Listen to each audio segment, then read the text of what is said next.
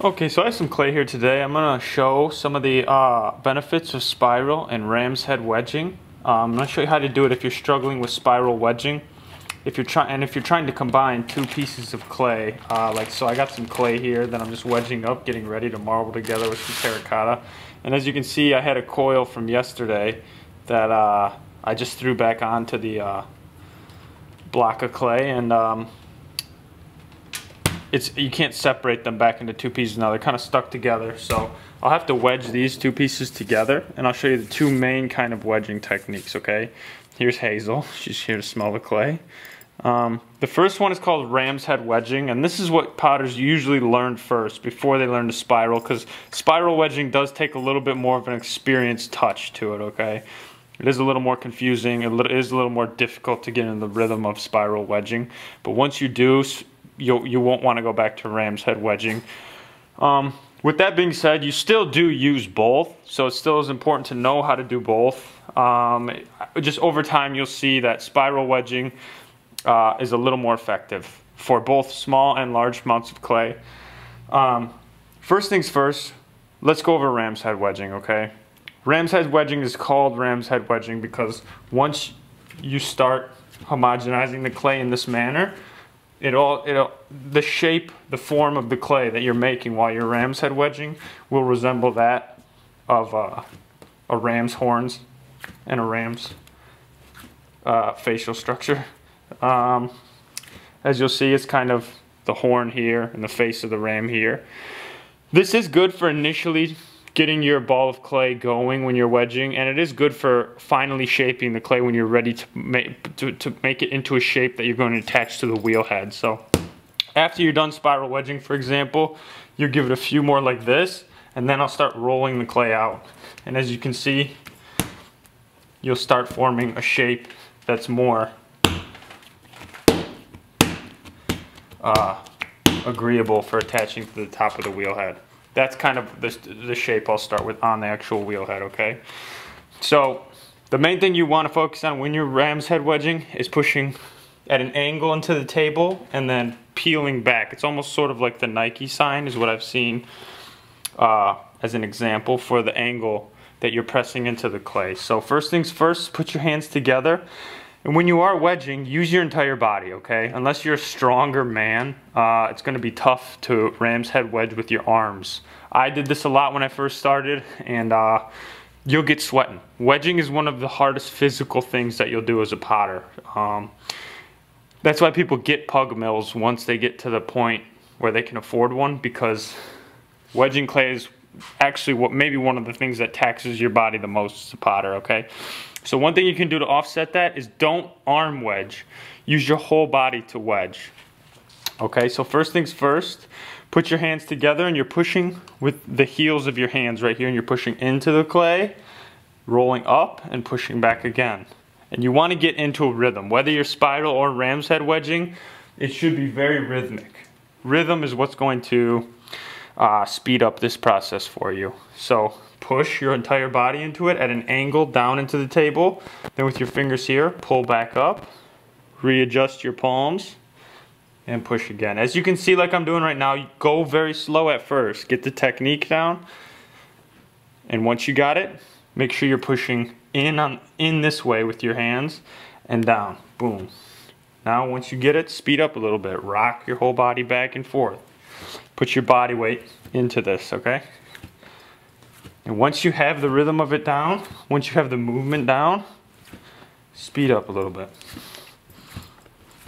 Okay? This is a good way to wedge your clay and smaller amounts of clay if you need to. If you're just starting out, you don't have a pug mill, and you need to homogenize your clay before you're throwing it on the wheel. This eventually will get through and remove all the air bubbles from your clay, okay? Now once you've got this down, a lot of people make a big deal out of spiral wedging because it is a little bit harder, but if you're looking to spiral wedge, to learn how to spiral wedge, and you do know how to ram's horn wedge already, then the only thing you haven't done is spent enough time, because I actually started spiral wedging on accident when I was ram horns wedging one day. You actually do have the basic movement down. It is very similar, but now you're adding a lateral movement to what you're already doing here. left and right, which is overall going to make the whole movement a little more circular. It's going to be like an ellipse. So think of the same angle we were just taking. It was on 2 dimensions. This way and a little bit up. This angle and back and a little bit up. Now basically you're going to be doing the same thing with adding an ellipse, adding a little back and forth sway into it, and your hands are going to be a little different, okay? So instead of having your hands on the side and having any open clay here in the middle, what you're going to do is your hands are going to come together, okay? And you're actually going to hug your hands together, and within here, this ball of clay is what's going to make up the head of your spiral wedging, okay? So first things first, I'll do it slow. Hands come together and we press down and forward into the table, okay? Now from here, this is the movement everybody struggles with and everybody finds spiral wedging more difficult than ram's head wedging. You're gonna pull up, back, around, and now down. Same thing again. Up, back, around, and down. Up, back, around, and down, okay? Up, back, around, and down. Also very rhythmic, just like ram's head wedging, but now you're taking it to one side, okay? I'm right-handed, so my spiral is gonna be on the right-hand side. If you're left-handed, it's gonna be the other way. But as you can see here, my left hand is moving in an ellipse form. Okay? I'm still rocking my body back and forth into it, and I'm pushing down, and I'm just forming this little ball of clay. I'm moving, I'm holding, and I'm controlling the same amount of clay the whole time, and I'm letting the table do the rest of the work. That's why it's called wedging. It's like a fulcrum point. Okay? As you can see, you can feel it. You can feel the clay homogenizing and coming consistent.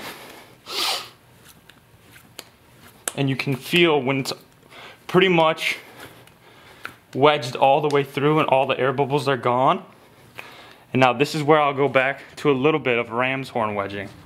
I'll grab here to finish it off, to put it on the wheel head. I'll grab back outside, ram's head wedge a few times,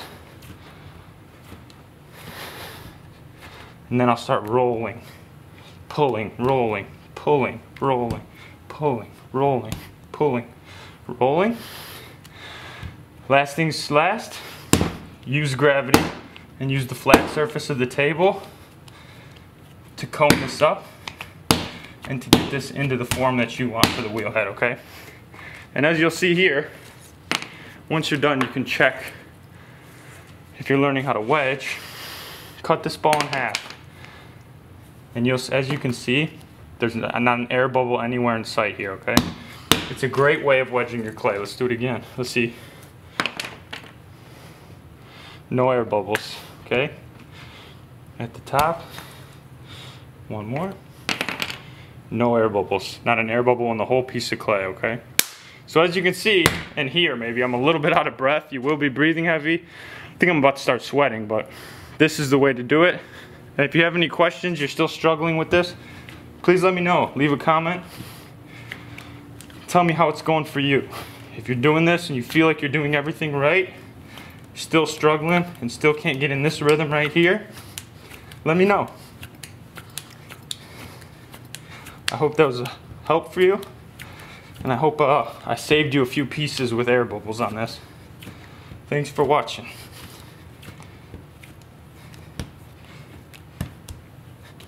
Don't forget to like the video, subscribe, leave a comment, and leave a suggestion. If you are struggling with any part of the homogenization process or anything else, let me know and I'll make a video.